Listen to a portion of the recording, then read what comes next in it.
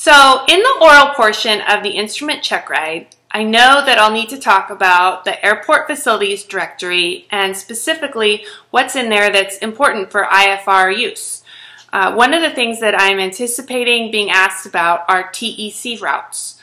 For short flights in congested areas like Southern California, there are these pre-published low-level IFR routes that make both pre-flight planning and the actual flying easier. This system is called Tower and Route Control, or TEC. TEC routes are intended to be relatively short, generally for flights that are 2 hours or less and conducted at altitudes under 10,000 feet.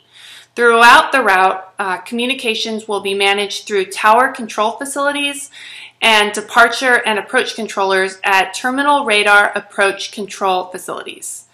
Available TEC routes can be found in the Airport Facilities Directory.